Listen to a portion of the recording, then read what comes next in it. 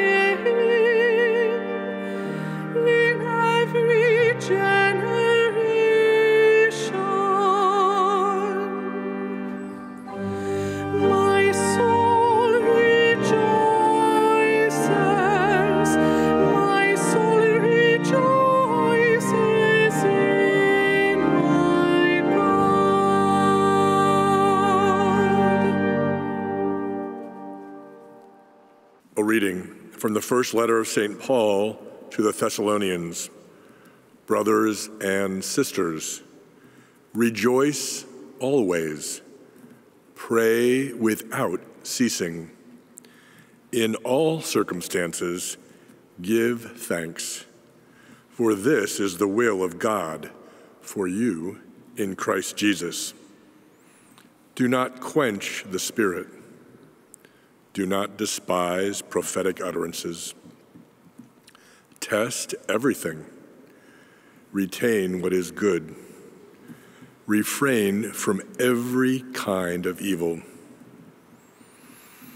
May the God of peace make you perfectly holy, and may you entirely, spirit, soul, and body, be preserved blameless for the coming of our Lord Jesus Christ. The one who calls you is faithful, and he will also accomplish it. The word of the Lord.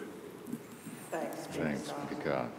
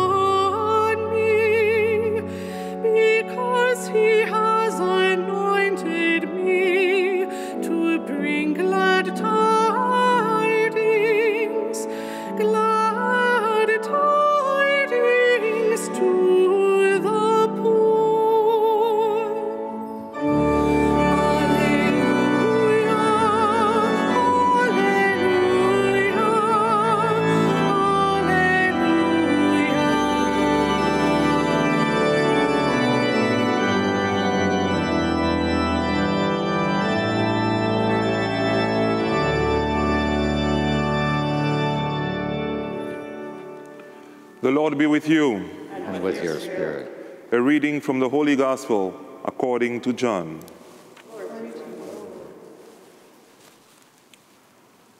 A man named John was sent from God. He came for testimony to testify to the light, so that all might believe through him. He was not the light, but came to testify to the light. And this is the testimony of John. When the Jews from Jerusalem sent priests and Levites to him to ask him, "Who are you?" He admitted and did not deny it, but admitted, "I am not the Christ." So they asked him, "What are you then? Are you Elijah?" And he said, "I am not." "Are you the prophet?" He answered, "No."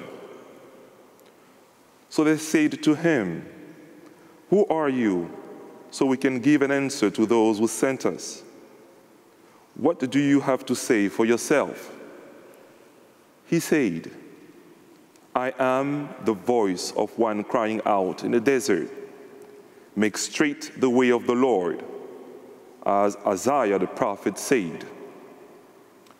Some Pharisees were also sent. They asked him, "Why then do you baptize if you are not the Christ, or Elijah, or the prophet?" John answered them, "I baptize with water, but there is one among you whom you do not recognize, the one who is coming after me, whose sandal strap I am not worthy to untie." This happened in Bethany across the Jordan, where John was baptizing. The Gospel of the Lord. Praise to you, Lord Jesus Christ.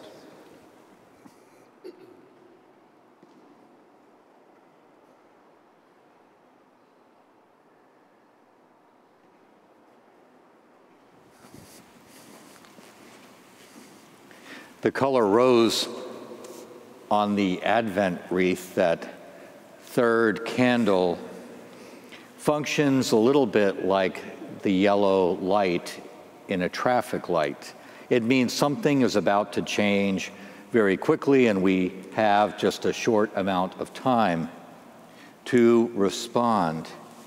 And as we contemplate this great servant of the Lord, John the Baptist, and his message pointing us to Christ, it is a reminder to us as we prepare for the coming of our Lord at Christmas, what we might do for him on his birthday. The first reading from the prophet Elijah reminds us that the Spirit of the Lord is upon us. It's speaking about John the Baptist, but all of us, by virtue of our confirmation and of our baptism, have been anointed to do the things that Jesus wants us to do for his birthday, to bring glad tidings to the poor, to heal the brokenhearted, to proclaim liberty to captives and release to prisoners. That is so effectively done in the sacrament of confession when people are liberated from the sins that oppress them.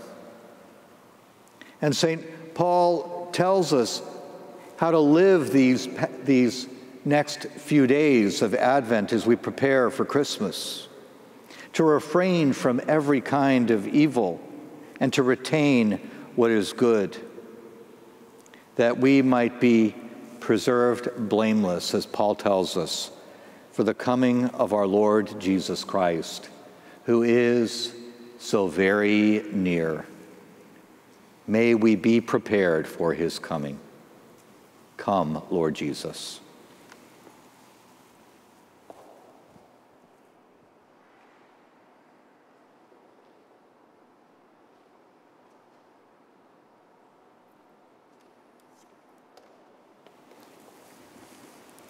I believe in one God, the Father Almighty, maker of heaven and earth, of all things visible and invisible. I believe in one Lord Jesus Christ, the only begotten Son of God, born of the Father before all ages, God from God, light from light, true God from true God, begotten, not made, consubstantial with the Father. Through him all things were made. For us men and for our salvation, he came down from heaven, and by the Holy Spirit was incarnate of the Virgin Mary and became man. For our sake he was crucified under Pontius Pilate. He suffered death and was buried, and rose again on the third day, in accordance with the Scriptures. He ascended into heaven, and is seated at the right hand of the Father. He will come again in glory to judge the living and the dead, and his kingdom will have no end. I believe in the Holy Spirit, the Lord, the giver of life, who proceeds from the Father and the Son, who with the Father and the Son is adored and glorified, who has spoken through the prophets. I believe in one holy, Catholic, and Apostolic Church. I confess one baptism for the forgiveness of sins, and I look forward to the resurrection of the dead and the life of the world to come. Amen. Amen. My brothers and sisters, the coming of Jesus into the human family is the source of our happiness. We pray during Advent to increase our faith and our commitment to him. For the Pope, bishops, and priests, may they preach with deep conviction what the coming of Jesus into the world means for the Church and the whole world. We pray to the Lord. Lord, hear our prayer. For civic leaders everywhere, may they see their responsibilities as an opportunity to generously serve the common good and the whole community. We pray to the Lord. Lord, hear our prayer. For an openness to life within the sacrament of marriage and an increase in vocations to the priesthood, religious life, and permanent diaconate, we pray to the Lord. Lord, hear our prayer. For those who do not yet believe, may this Advent season open their eyes to the glory of God and bring them to eternal salvation. We pray to the Lord. Lord, hear our prayer. Father, we come to you in prayer because you not only want our happiness, but give us the means of achieving it through Christ our Lord. Amen.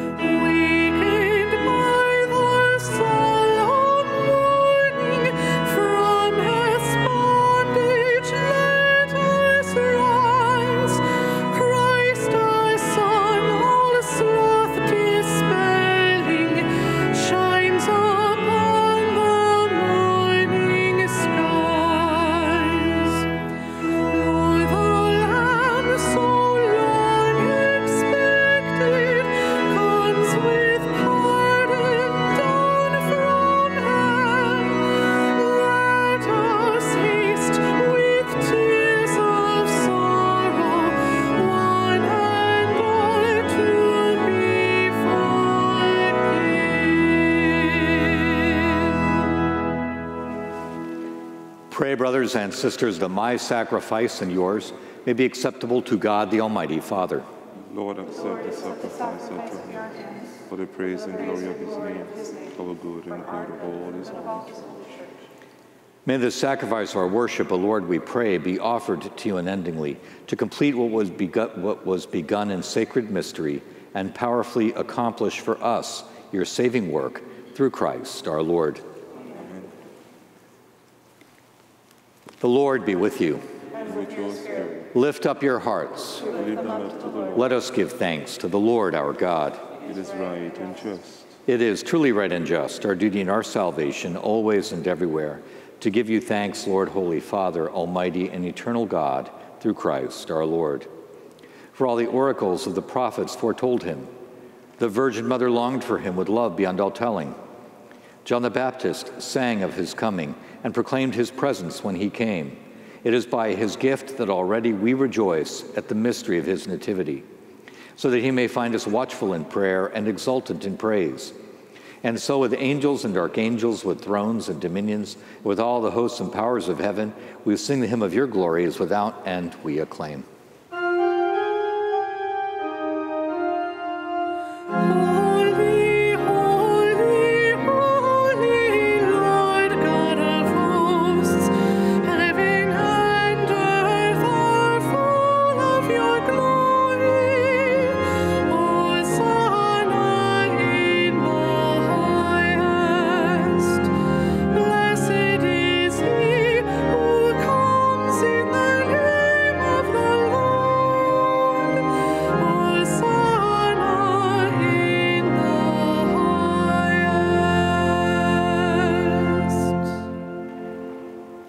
You are indeed holy, O Lord, the fountain of all holiness. Make holy, therefore, these gifts, we pray, by sending down your Spirit upon them like the dewfall, so that they may become for us the body and blood of our Lord Jesus Christ. At the time he was betrayed and entered willingly into his passion, he took bread and, giving thanks, broke it and gave it to his disciples, saying, "Take this, all of you, and eat of it. For this is my body, which will be given up for you."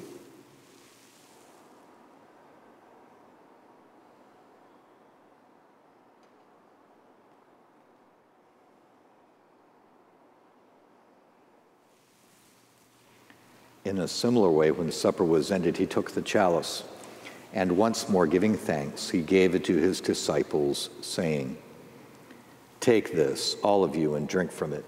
For this is the chalice of my blood, the blood of the new and eternal covenant, which will be poured out for you and for many for the forgiveness of sins.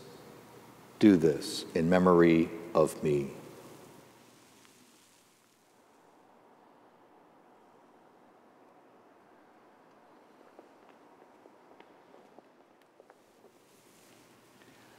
The mystery of faith. We proclaim your death, O Lord, and profess your resurrection until you come again.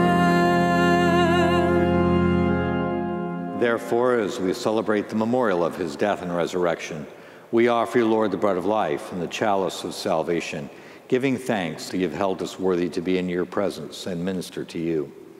Humbly we pray that, partaking of the body and blood of Christ, we may be gathered into one by the Holy Spirit. Remember, Lord, your church spread throughout the world, and bring her to the fullness of charity, together with Francis, our Pope, Wilton, our Bishop, and all the clergy. Remember also our brothers and sisters who have fallen asleep in the hope of the resurrection, and all who have died in your mercy. Welcome them into the light of your face. Have mercy on us all, we pray, that with the Blessed Virgin Mary, Mother of God, with blessed Joseph, her spouse, with your blessed apostles, and all the saints who have pleased you throughout the ages, we may merit to be co-heirs to eternal life, and may praise and glorify you through your Son, Jesus Christ.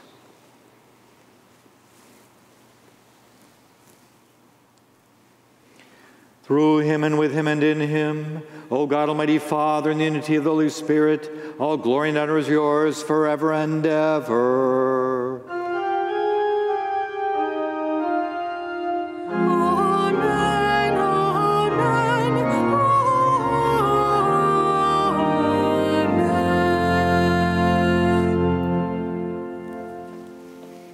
At the Savior's command and formed by divine teaching, we dare to say, Our Father, who art in heaven, hallowed be thy name. Thy kingdom come, thy will be done, on earth as it is in heaven. Give us this day our daily bread, and forgive us our trespasses, as we forgive those who trespass against us. And lead us not to temptation, but deliver us from evil. Deliver us, Lord, we pray, from every evil. Graciously grant peace in our days, that by the help of your mercy we may be always free from sin and safe from all distress, as we wait the blessed hope and the coming of our Savior, Jesus Christ. Lord Jesus Christ, who said to your apostles, peace I leave you, my peace I give you, look not on our sins, but on the faith of your church, and graciously grant her peace and unity in accordance with your will, who live and reign forever and ever. The peace of the Lord be with you always. And with your spirit.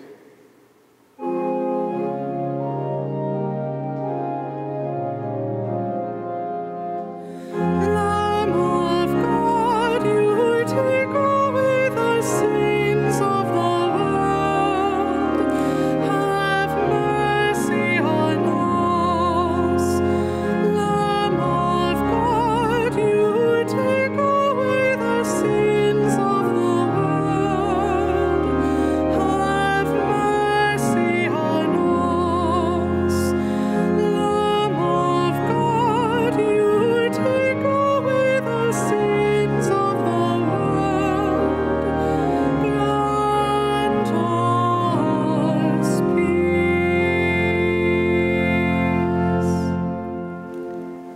Behold the Lamb of God, behold him who takes away the sins of the world. Blessed are those called to the supper of the Lamb. Lord, I am not worthy that you should enter under my roof, but only say the word, and my soul shall be healed.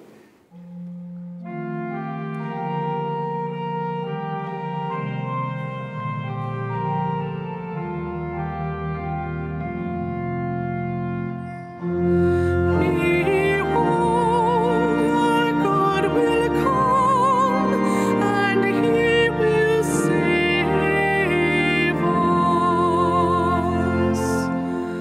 The desert and the parched land will exult. The steppe will rejoice and bloom. They will bloom with abundant flowers and rejoice with joyful song. Behold, our God will come, and he will save us.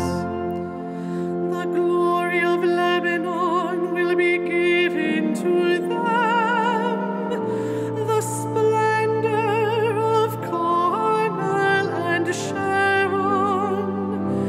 They will see the glory of the Lord, the splendor of our God.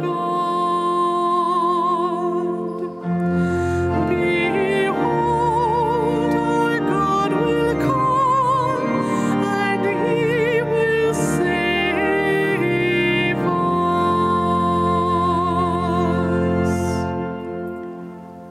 Let us pray. We implore your mercy, Lord, that this divine sustenance may cleanse us of our faults and prepare us for the coming feast, through Christ our Lord. Amen. The Lord be with you. And with your spirit. Bow down for the blessing. May the Almighty and merciful God, by whose grace you have placed your faith in the first coming of his only begotten Son and yearn for his coming again, sanctify you by the radiance of Christ's advent and enrich you with his blessing. Amen. As you run the race of this present life, may he make you firm in faith, joyful in hope, and active in charity. Amen. So that rejoicing now with devotion at the Redeemer's coming in the flesh, you may be endowed with the rich reward of eternal life when he comes again in majesty. Amen. And may the blessing of Almighty God, the Father, the Son, and the Holy Spirit come down on you and remain with you forever. Amen. Go forth. The Mass is ended. Thanks be to God.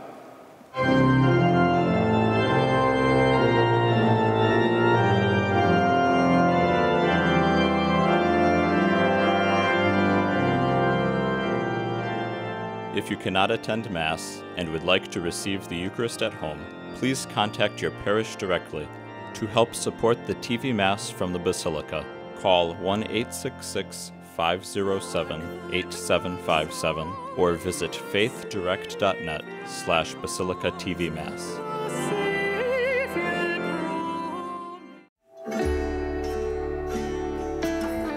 My Catholic faith is the center of our family life. We really strive to bring up our kids in the faith. We live within one of the Pueblo reservations within northern New Mexico. We have always valued our cultural beliefs, both Hispanic and Native American. I think Knights of Columbus has really strengthened his faith, which leads to him being able to lead his family through his vocation as a father. The Knights of Columbus helps me to be a better father, husband, by helping me to lead by example. I want to help people to find their way into the church and live the lives that God intends them to live. And being a knight has helped me to do that, and it helps me to help others do that as well.